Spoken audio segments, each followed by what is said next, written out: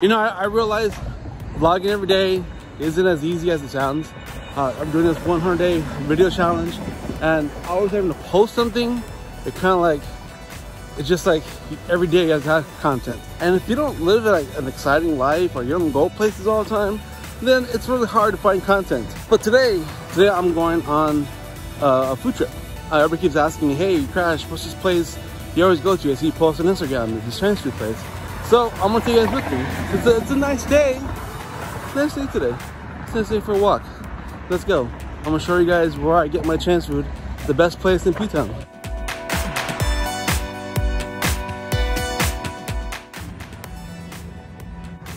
You know, when I left the house, it was a little cooler, but now it's hot. Like I want to take off my jacket, and it's really hot right now.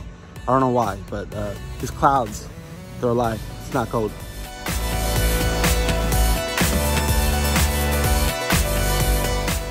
There we go. We are finally here. One of the hidden gems in Ptown. Right there, Quan's. A little hidden in a little parking lot. A little sketchy outside, but trust me, the food is excellent. Little food. Now we're leaving. Alright, I'm back from out my walk, from my journey. I got the Chinese food right there. I'm about to record this food video. So you guys want to see the food review, guys, make sure you guys go look down the link down below, curbside dining. I will post there, but thanks for watching, guys. Thanks for hanging out with me. Thanks for walking with me. Truly appreciate it. But there we go. You guys want to see what Chinese food I do get? I did post a picture on Instagram as well. If you guys follow me, you guys should. Crash0.